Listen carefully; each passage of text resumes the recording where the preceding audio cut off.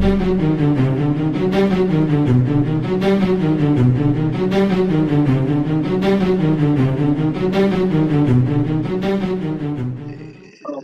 he is. How you doing, Steve? I'm doing good. How are you doing? Good. Can you hear us okay? Yep. All right. Steve, welcome to the show, man. Thank you. Yeah, it's good to have you. Appreciate you. I'm glad to be here. Yeah, appreciate it, man. So, Steve, you live out in Eastern Washington. Is that correct? That's correct. And basically kind of around Walla Walla, we'll say, Blue Mountain area, right? Yeah, in Walla Walla. Right. Walla Walla. So Brian and I have been out to that way a couple times. We've been in the Blue Mountains actually, doing a couple of videos. Oh, nice. Out there, yeah. A couple times, yeah.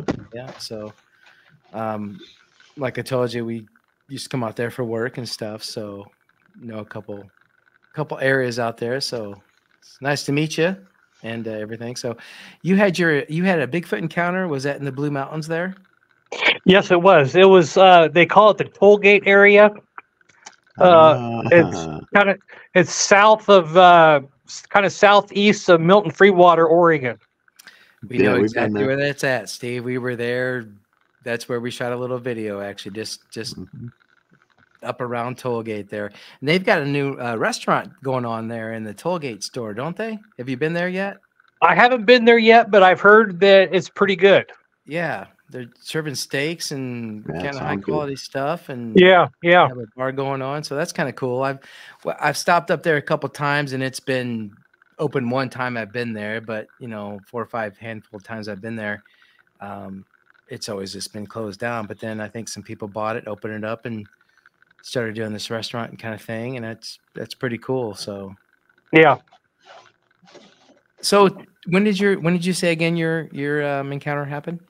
I believe it was fall of 1990. Okay. Well, why don't you tell us what was going on, what you were doing, and what happened to you? My wife and I were at a cabin up in the Tollgate area. It was actually across the highway from the Spout Springs ski area up there. And it was an A-frame cabin, so the back side of it was all glass, opened up to a nice deck. It had spotlights outside and stuff. And so we were standing out there, and we heard this yell. And we looked at each other, and we said, that's not a cougar. That's not a bobcat. It's like, what else would make that noise? Well, it was a couple minutes later, and we heard it again, and it was closer. And we're like, that's moving an awful fast, because you can tell it was off in the distance. And it just started coming to where it was getting closer. And it yelled again, and it's like, that's really close. And so we were just we were trying to go through, okay, what animal would make that noise? And okay, there's cougars up Tollgate, there's black bears up Tollgate, there's bobcats in the Blue Mountains. That's pretty much it that we thought could make the noise. Well, as we were standing there, we heard it again, and it was right across the highway at the ski resort. And we're like, that's across the highway. So we went inside. I shut the door. We sat on the couch, and I was looking, and it was facing the glass wall. And I just watched. My wife actually, out of all things, fell asleep. And I'm looking out the window, or I'm looking out the glass wall, and I see this movement past the deck, and there's a log out there that was crossed like a little gully or something where the water would rush off and stuff from the area, and it walked behind that log. It stopped and it turned and looked right at me through the glass. And I'm sitting there, and I'm like, I'm trying to wake my wife up, but I can't move. I'm frozen. I can't talk. I'm just completely frozen. It's like I don't want to move. I don't want this thing to see me move.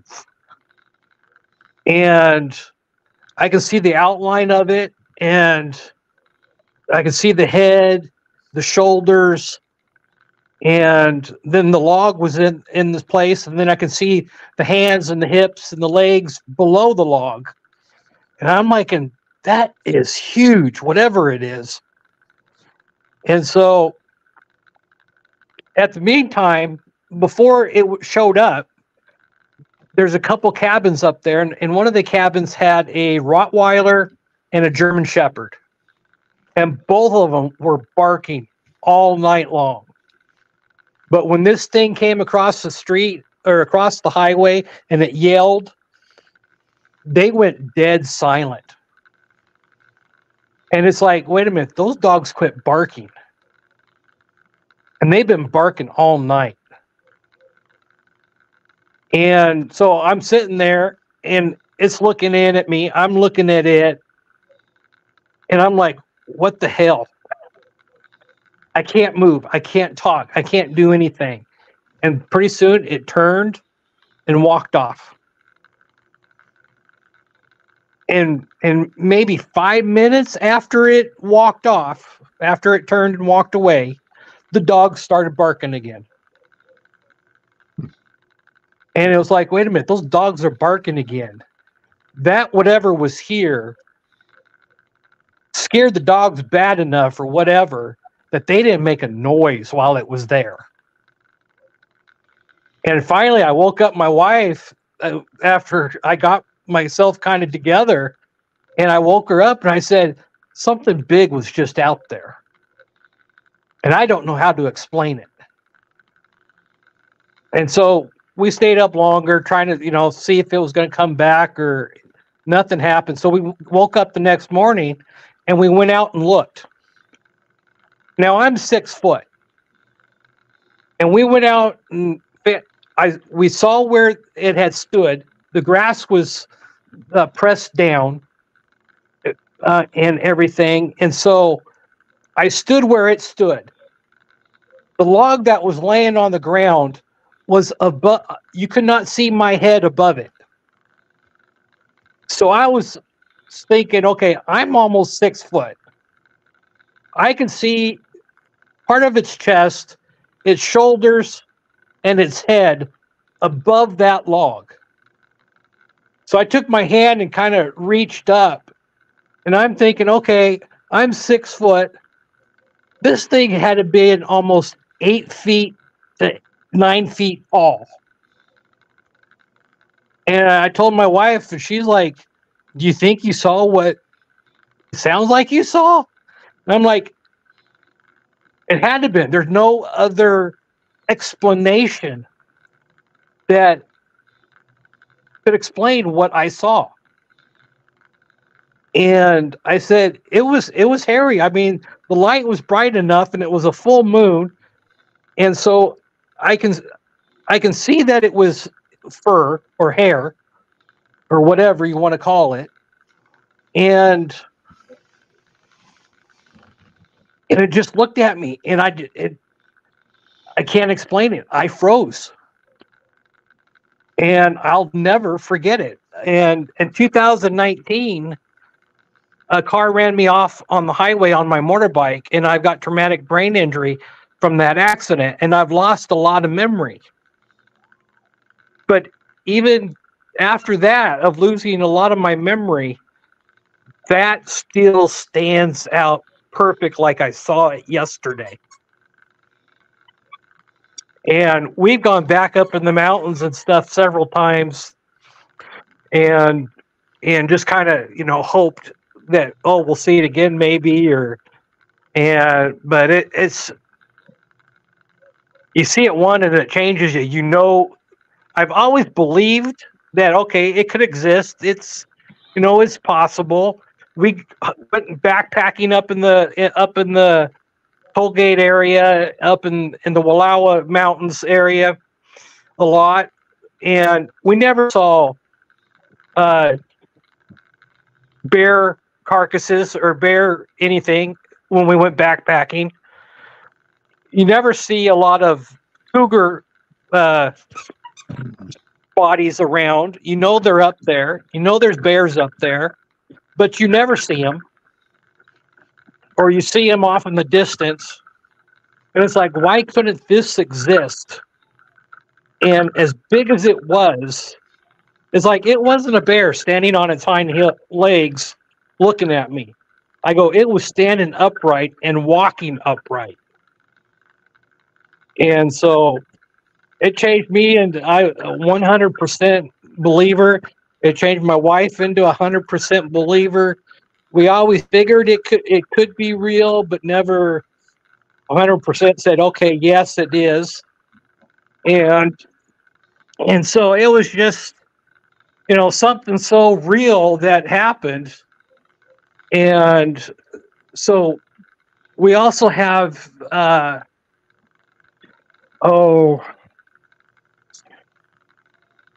Paul Freeman, that is known for researching the Blue Mountains for Bigfoot. I've got a book of his that his son put together of what his dad recorded, what his dad had written, put up all his notes and all of his stuff into a book. And I got that. And then my wife and kids bought me this. It's a bronze footprint of one of the Paul Freeman prints that he gathered over the years. And so, and I made a little box to fit in so I can mount it on my wall. But it's like, you can't not believe. They got footprints, tons of them. I remember one year our kids were little, and it was I think it was in a January, and I don't know what year it was. They had tracks through a farmer's field up in Mill Creek out of Walla Walla. They followed the footprints up into the Mill Creek, almost to town. And then they followed the footprints, I believe it was 8 miles back up into the mountains before they lost the prints. And the ground was partially frozen. And the footprints were about 2.5 to 3 inches deep through this whole field, through the whole pathway. And we took our kids up there and we looked at the footprints because there was people all over. They had the professor from I think it's Oregon or Idaho University. Jeff Meldrum. Jeff Meldrum. He even came. They had him down, and a couple other scientists came down, and they were the ones that followed the footprints and stuff. And so they were here during that time. And so it's. I've gone up Mill Creek a couple times by myself, and there's noises up there that it's like, okay, these noises are odd. They're not the normal mountain noises that you would hear. And I believe I heard a couple knocks, the wood knocks and stuff, years after that. So yeah, it was impressive. That night with my wife at the cabin, I'll never forget it. So I have to ask, how far away from the window did you think this creature was when he was looking back at you? Okay, from the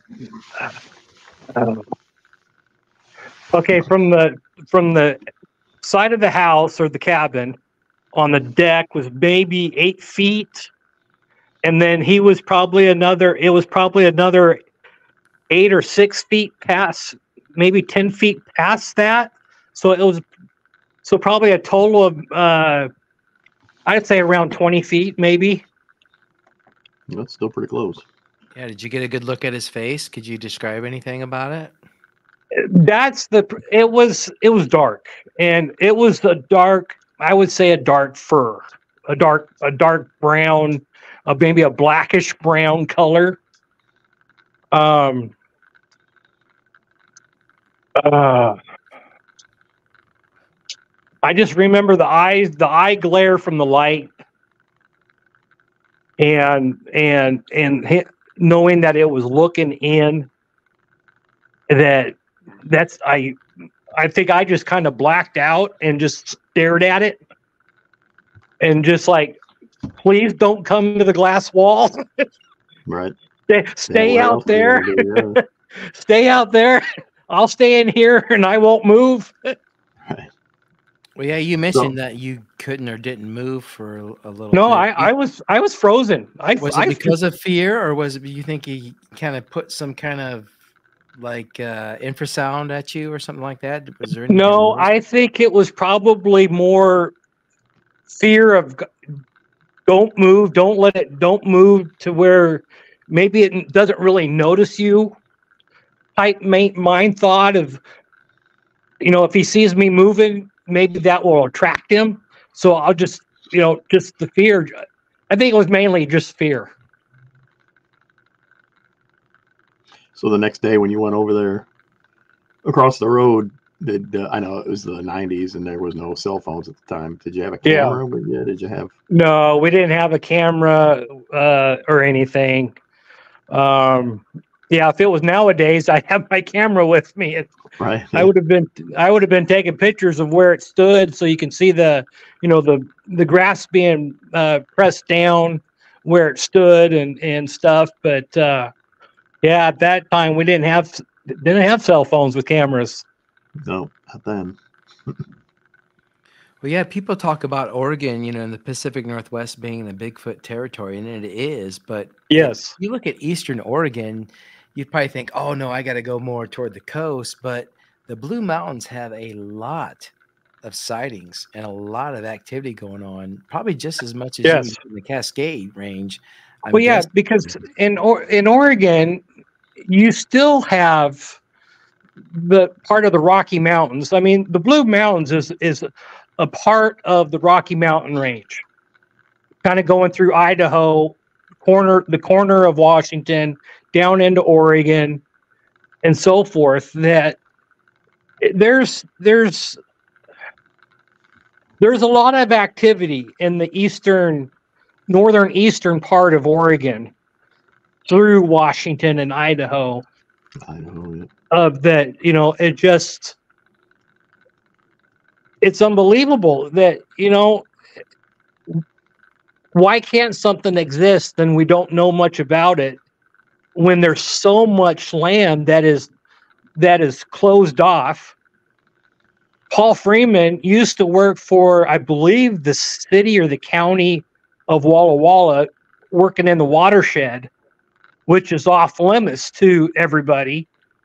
And he would go, part of his job was going through the watershed on the trails, and that's where he saw a lot of them.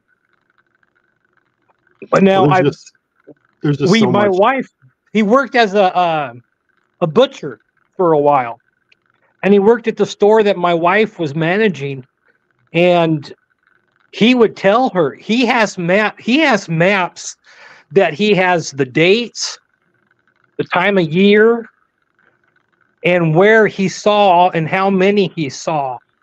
And he used to tell my wife that he had a big dog. I'm not sure what dog. I believe it was like a Makita or something like that type of dog. That it was big, a good sized dog. And he said one time he was up there and they heard a noise. His dog took off running and went under his car and got stuck. It was too narrow for the dog, but it worked its way under there that he had to dig some of the dirt out to be able to get the dog back out. And he said the only times he would see Sasquatch or he saw. He told my wife at one time that it was a family that there was a small one and two bigger ones, and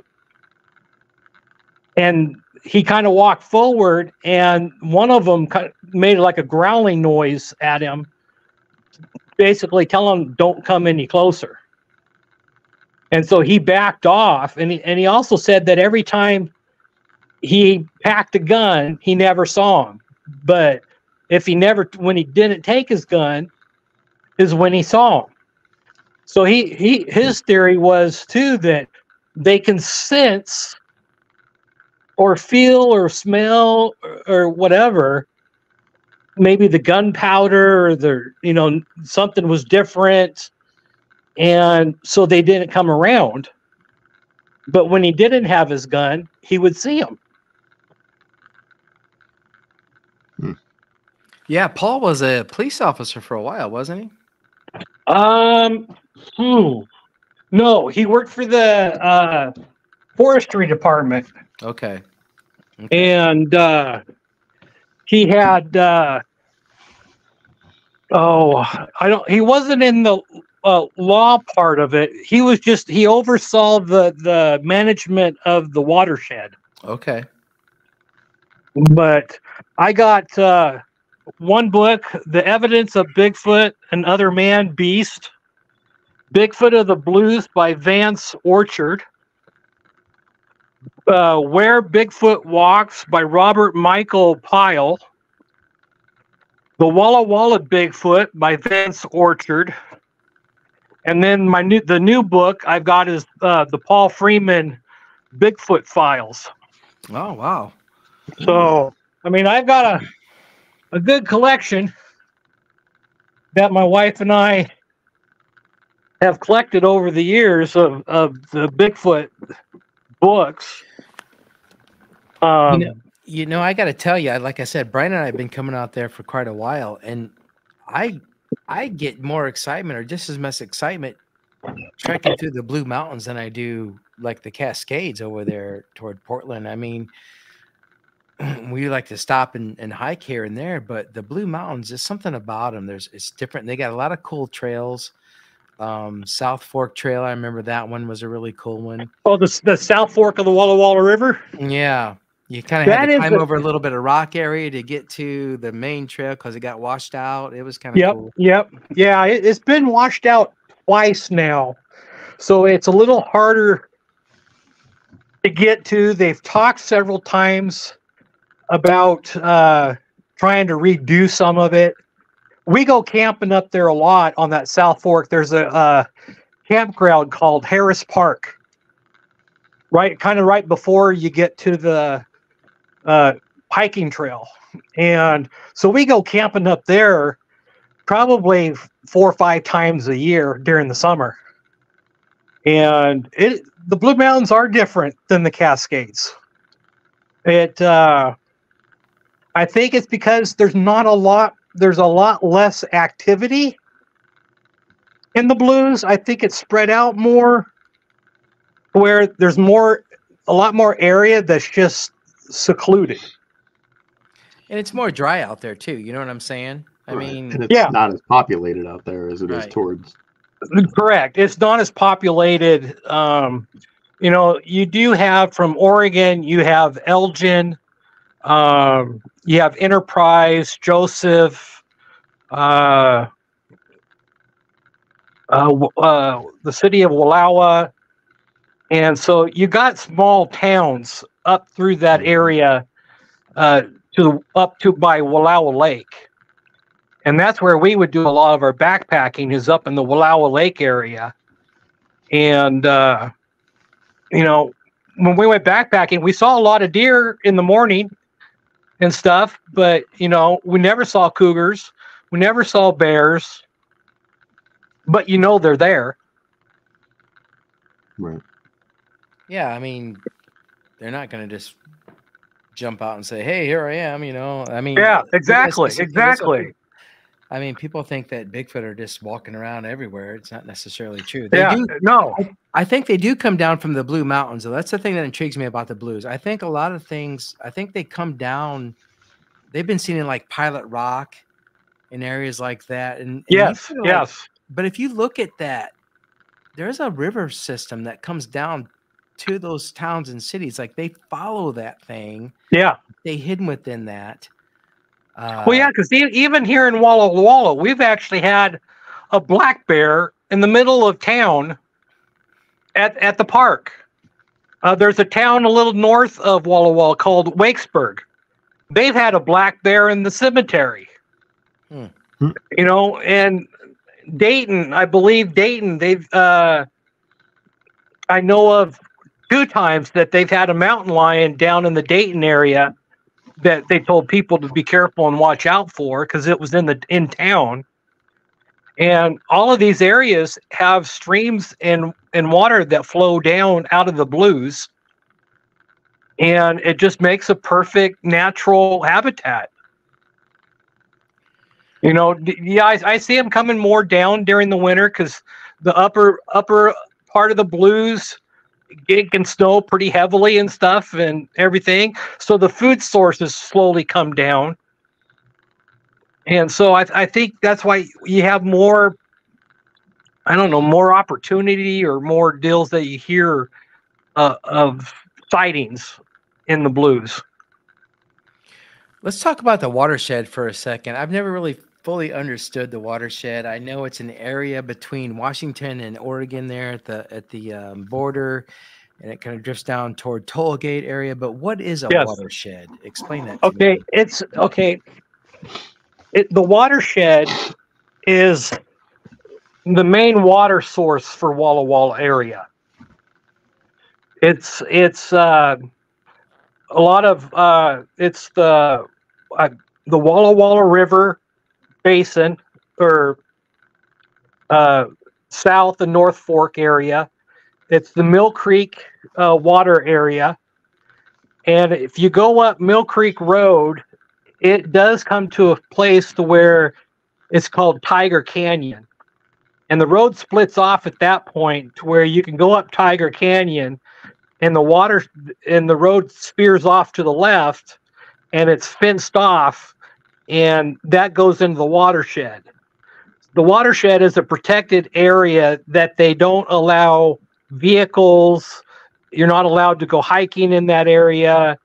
That protects the water source for the city.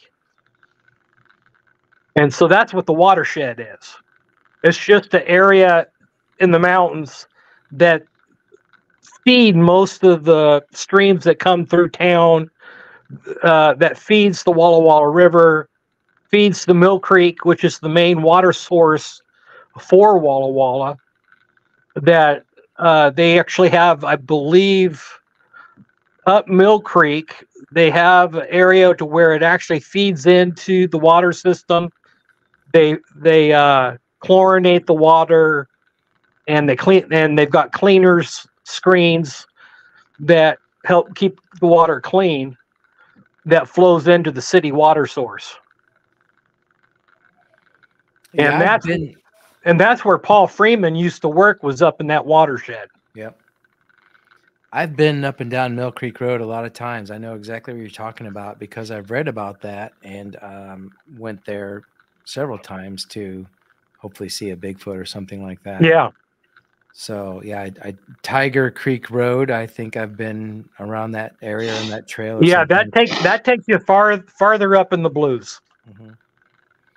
Yeah, so there's a lot of, but don't get anybody wrong. I mean, it's still wilderness up there. I mean, you talk about it's different, but you can get up there. I mean, there's a lot of wilderness and trees up there, and perfect places to hide. And I'm guessing there's probably a lot of cave systems up there too that we don't know about. There could be. I mean, there's got to be some, because it's just, you think of the area that it is, there's got to be caves and stuff that there's got to be that covers and stuff.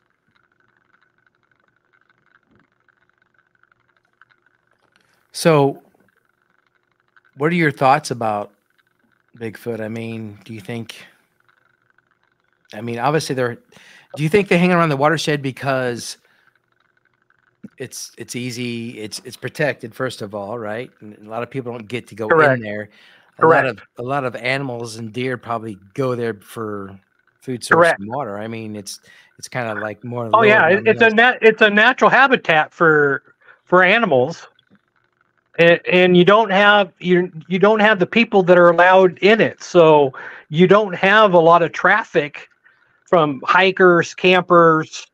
You don't have that up there. It's off limits. And so even going up Mill Creek and going up Tiger Canyon, there's cabins quite a ways up of people that live up there year round. But you get farther up out of Tiger Canyon, and you go for hours and hours and hours or all day and not see anybody. And so my thought and my wife's thought is we hope they never, ever find one alive. Because if they ever do, the scientists are going to tear it to pieces. And it's like, to me, my wish is maybe somebody could come across a partial skeleton with some of the hair, that there's no other explanation for it.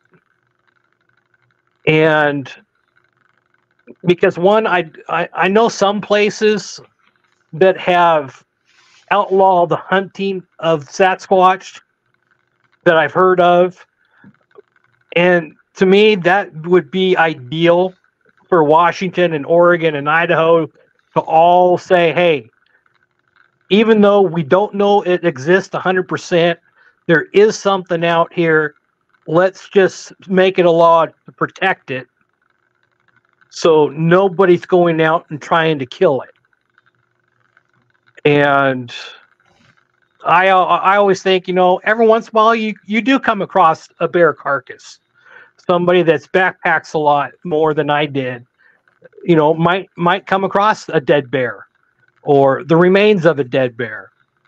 To me, that would be ideal, is to have somebody come across the remains or partial remains of a Sasquatch. But I think, like Paul Freeman felt that they were in family groups, that maybe they do kind of hide the ones that have died, that maybe they kind of hide them to where you don't find them. I mean,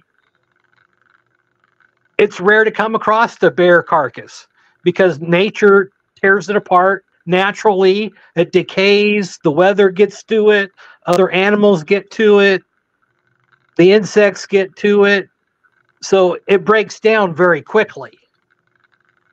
And I think that's the deal with Sasquatch. I think in some ways they might kind of hide or do something with the ones that passed away, and then nature takes over and it just breaks down quick. Yeah, I mean, I absolutely think that there's families, they live in a tribe, maybe, and they take care of each other, obviously. But if you ask somebody, okay, let's look at it like this. If you ask anyone, do mountain lions exist? They're going to say yes, right? Yes. Now you ask how many people in their lives have ever seen a mountain lion out in the wilderness?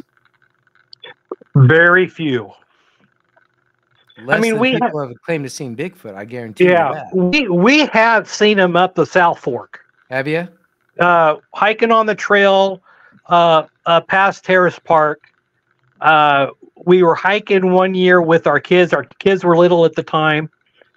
And we heard this noise up above us, up on the rocks. And we looked back, and up on this rock cliff were two cougars laying on the rock. And they were just looking down at the path that everybody was hiking on. And it's like, there's 2 cougars. And it's like, how many times have we been up here and we've never seen cougars up here? But we know they're there. Are you talking about on the South Fork Trail? Is that the trail that you're talking about? Yes. I know exactly what you're talking about. I know that cliff that you're talking about because I went there a long time ago, and my wife actually went out to Oregon with me once, and we hiked that trail. I said this would be a perfect place for a mountain lion to attack somebody. It's a rock ledge that hangs right over the trail. You never see them. But we were far enough up the trail that when we looked back, you can see on top of that rock shelf. Mm-hmm. And they were there. They were just laying there, just watching everybody go by. And it's like, oh crap! It's like, okay, kids, you stay between mom and me. Mm-hmm. And I had a little pocket knife at the time, and I got it out and opened it up, and I just carried it. And it's like, okay, I'm gonna put myself in front of my kids. Go for the eyes. You know. And I've got my little knife, and I'm going for the face. I'm going for the eyes. And it's like, okay. It's like, okay, I just got a little pocket knife. It's got claws. I heard somebody say one time, and I don't know if this is true or not, but like with an alligator or a shark or something like that, not a shark, but an alligator or like a mountain lion or something like that. This sounds crazy, and I probably will edit this out. But if you actually were to stick your fist and arm down their throat, they would totally like leave you like, no, I can't breathe. I can't, this is not right. You know, well, especially if you could grab onto the tongue, something that you can, and you guys are crazy. You put it down deep enough, you can cause it the choking aspect. Mm-hmm. The gagging, you know. Yeah, if you're gonna bite me, let me stick my fist down your throat and make that reflex. Just, you know, I don't know. I could be full of crap, but I've heard that 2 years ago. Or a dog attack. If a dog ever attacked me, I'd stick my fist down his throat. What's he gonna do? He's gonna choke, right? I mean, I don't know. But depends on the dog. You might have a dog with a big enough mouth. That's true. Might work on a Bigfoot too. You never know. You could just put that. You never know. You never know. Somebody try to put their fist in my mouth, I'd choke. Exactly. So are you still getting out there? You say you guys are still camping when you can, and yeah, we camp when we can. Since my accident, I've had a hard time camping. I get kind of panic attacks or anxiety attacks since my accident, and so I haven't gone as much. My wife and our daughter-in-law have actually gone. My wife or my son and I will drive up the trailer, get it all hooked up, get the campsite all set up, and then my wife and daughter-in-law would go up and stay for the weekend. And so we got binoculars and stuff. So when we're sitting at the campsite, we're scanning the hillsides back and forth, just kind of watching, just, you know, in hopes of maybe seeing something move that catches our eye or something. Well, yeah, you know, you live in the #1 state for Bigfoot sightings, so yeah. It's surprising Oregon is not #2. I'm surprised too, but you go to central Oregon and stuff, it's all pretty dry, and it's really open. Yeah. And so unless you're right on the West Coast in the Cascade Range, you don't have a lot of the mountain area or the northeastern corner of Oregon where the Blues are. Because you got the blue, what they consider the Blue Mountain Range, the Wallowa Mountain Range, or the Umatilla Mountain Range. That, I mean, all three of those are all connected together. They're all part of the Rocky Mountain Range. Okay. And so, but it's just some areas there's more people living, and then a lot of areas where you don't have anybody living. I tell you what, I'd love to get up there and have a cabin out in the middle of nowhere and just place to go or live there. Oh, that would be ideal. That would be ideal. It is beautiful. And driving up Mill Creek Road, there's an area where like the river flows beside the road, and it's just you start getting into the pines and all that, and it's just so, so awesome and cool. Yeah, because you go up Mill Creek, and I mean you maybe go 5 miles outside of town up Mill Creek, and you're in the mountains. You've got the pine trees, you got the cedar trees, and Mill Creek's right there along the road and stuff, and it's a nice area. And there's a lot of people that live up Mill Creek that when they had the Bigfoot prints through the farmer's field, a lot of people denied it. They're all, this is all fake. Somebody did it. And it's like, okay, I can see it. They live up here. They don't want to believe that it exists because it scares them. It's like, what, living up there, you don't want to believe something that big, other than a black bear, lives up there. And I think that idea scares people. Yeah, I never thought about that. Very true. Because I know when Paul Freeman was working in the watershed, he lost his job because he wouldn't denounce what he saw. Oh. They wanted him to denounce what he saw, that he must have misjudged it, he made it up or whatever, that he didn't see what he said he saw. And he lost his job because he wouldn't change his mind. I never thought about this, but do you think there's, how like when people come across weird Bigfoot situations or something, maybe one gets hit by a vehicle or something like that, or something weird happens, do you think there's government agencies just around and waiting in the areas where Bigfoot are known to be? Like maybe there's government agencies around the Blue Mountains, and maybe there's government agencies around just the Cascades in the Pacific Northwest, just ready to jump and be there in case someone hit a Bigfoot, or heaven forbid, a semi accident or something like that. I think it's possible that they want to probably try to keep it under wraps. They don't want people. I mean, that's a part of the way I feel. It's like, even though I saw it, and I tell people I saw it, I tell them approximately where I saw it. I tell them approximately what time of year I saw it.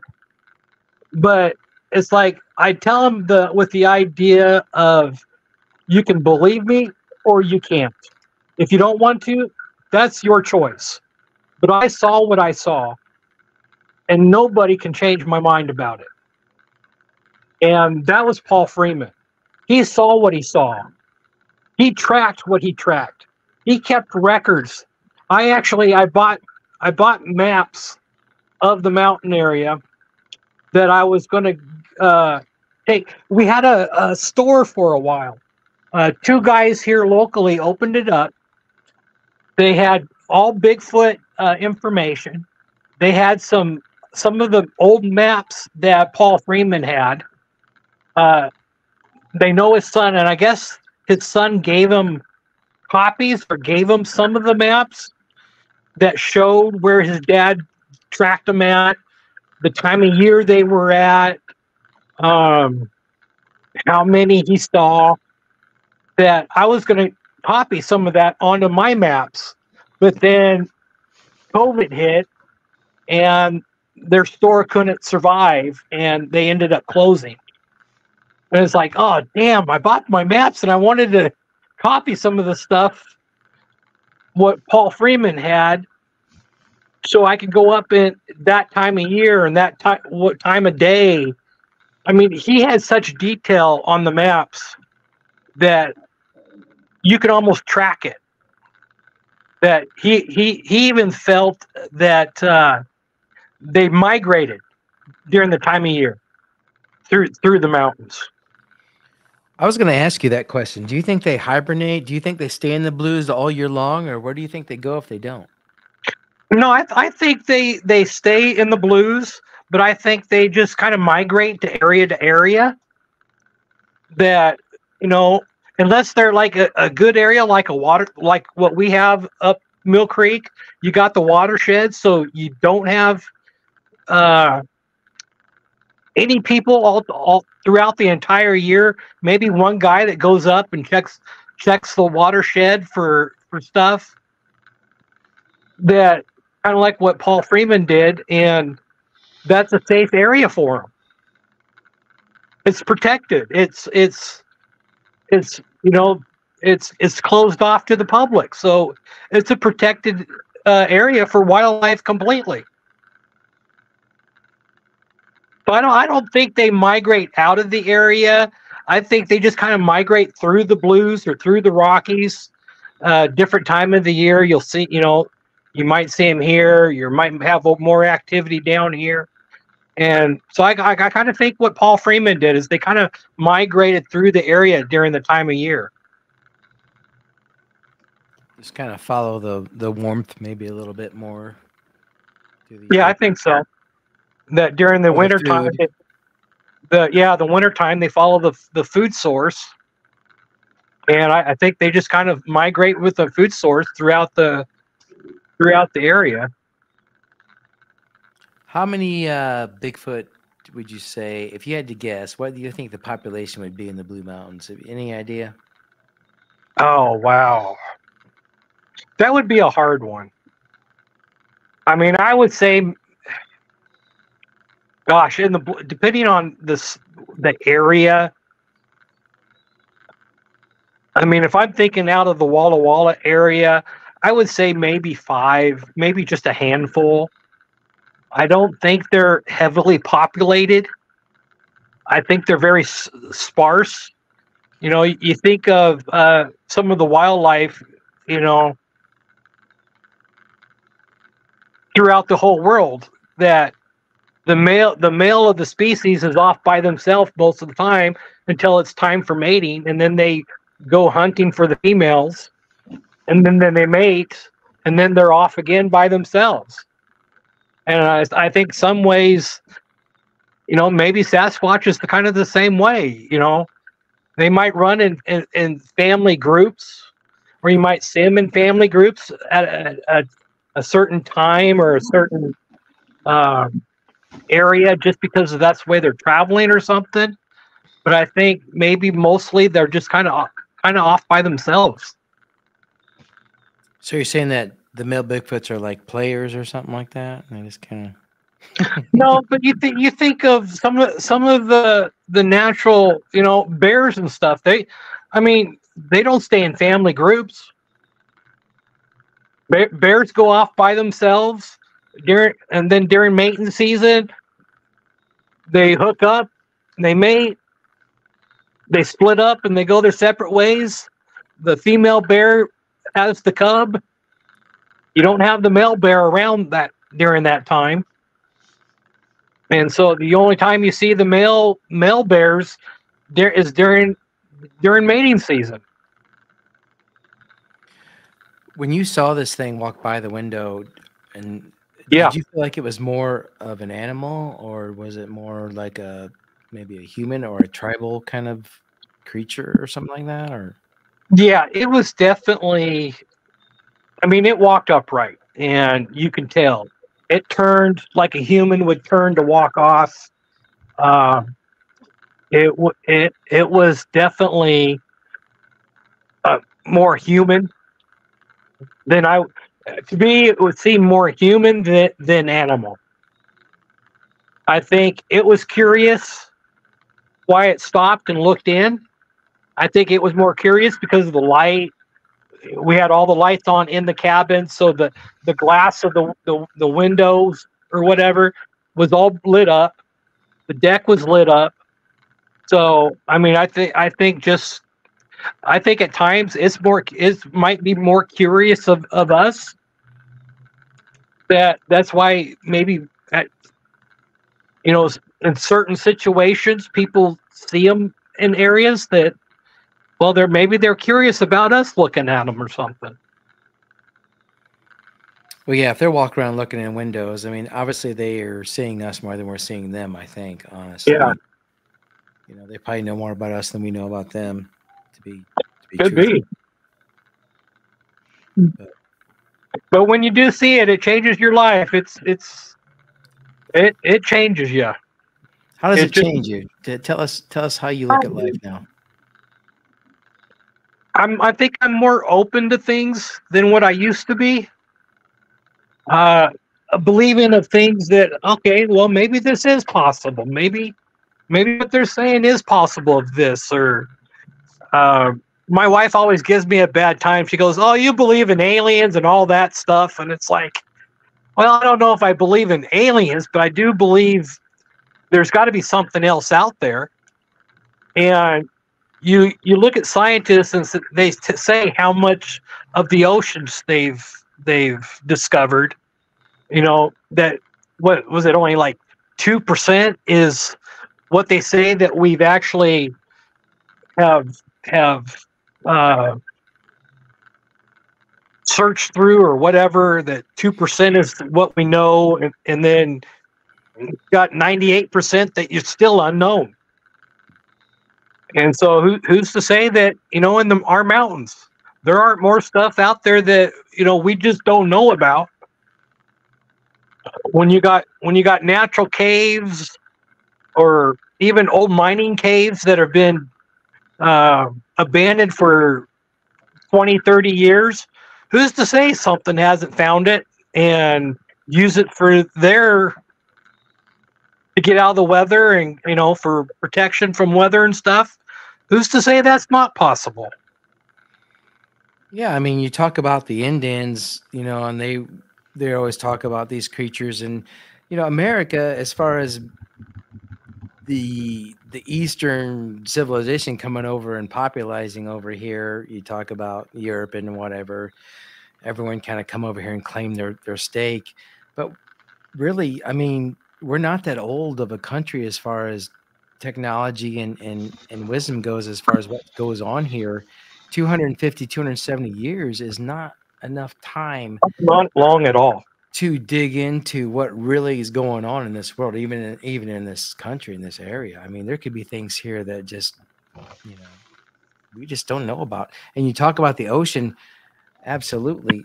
And why have we only discovered 2 or even 10% of the ocean?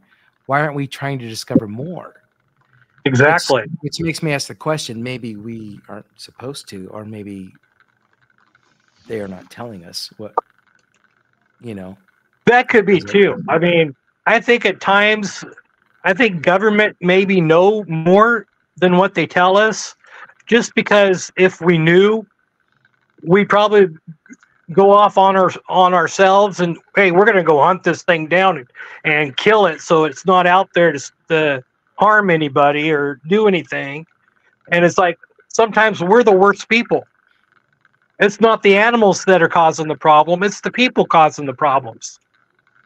And when you get to areas that more and more people are moving into the mountains and doing stuff in the mountains, then you might have a little bit more activity. People might see them a little bit more just because they're moved into that area. But we're coming across their paths. It's not them coming across us. We're coming across them. Yeah, we're the destructive ones, aren't we? Of this planet, yeah. Unfortunately. And when you say about the natives, I mean, you look at history and you look at the native history, and they have talked about Sasquatch and Bigfoot and, you know, all the other names that they have for it throughout their history of their tribes that go back more than 250 years of the U.S. They go back 300, 400, 500 years of the belief, and their people have seen them, their people have heard them, and their people have worshipped them. And so it's like, you know, they've been here around longer than we have, and they have it in their history. And so it's like, that's anywhere you go, Alaska, Russia, you go to the native people, and the native people have the stories that go back hundreds of years. And in modern day, we think, oh, no, that can't exist. It'd be found out. Well, not necessarily. Yeah, as far advanced as we are, we really don't understand the world we live in. No, we don't. We don't understand how nature, can hide things. We don't understand how nature can, all of a sudden, we come across this and, it's a new discovery. No, it's been around here for thousands of years. It's just now the modern man has finally discovered it, but it's been here long before him. Yep. There's a lot of things out there too that we don't know about and probably never will. Well, Steve, we want to thank you for being with us tonight, man. It was great having you on the show.